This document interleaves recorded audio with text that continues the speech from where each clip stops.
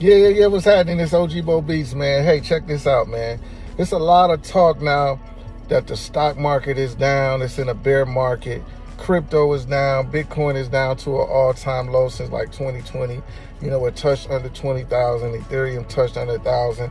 A lot of people is now laughing, trying to say it was a scam, trying to say this, that, and the third about it. But let me say about it, man. A lot of people don't know what they're talking about. A lot of people was just followers to begin with. They were just following the trend. They were just copying what somebody else said. The best thing you can do is do your research. Read, learn, understand it on your own level. Look at the historical data on crypto and the stock market. It's always a downturn. It's always a bear market. It's always a crypto winner. You know what I'm saying? I'm going to tell you something, and I'm going to end it like this.